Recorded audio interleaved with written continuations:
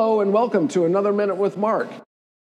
We're going to be talking about ASTM D4332, the practice for conditioning containers, packaging, and packaging components for testing.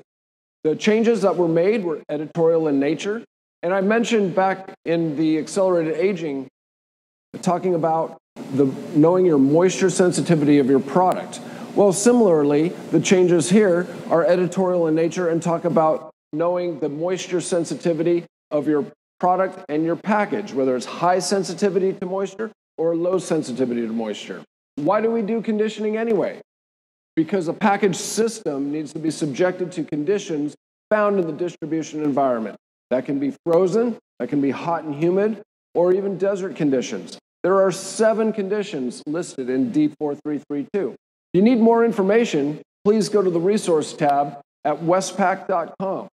And once again, thank you for spending another Minute with Mark.